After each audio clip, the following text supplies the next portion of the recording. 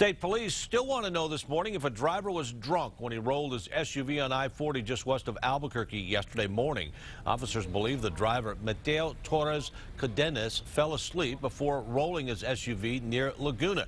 Cadenas and his two passengers, Jorge and Johnny Hernandez, were all hospitalized. Their conditions haven't been released. A witness told us they saw beer cans surrounding the crash scene. The driver's blood results are pending. The trio had been driving from Las Vegas, Nevada to Kansas.